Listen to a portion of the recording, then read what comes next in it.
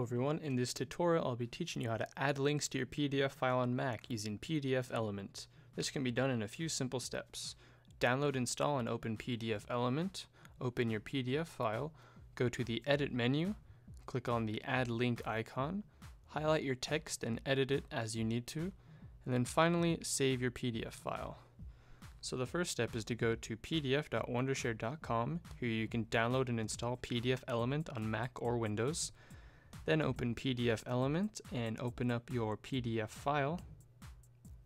After opening up your PDF, up here in these editing options, we can click on these link buttons.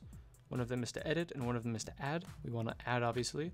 So I'll just select this little title text here and click and drag over it. And then we need to set a web page for it to open to.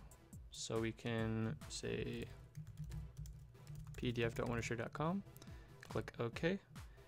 And if we need to edit it, of course, we can click on the edit link button and click on it to edit it over here. And once we're pleased with our link, we just need to go to File, Save As, select your output and your name. And once that's complete, you've now successfully added a link to your PDF file on Mac using PDFelement.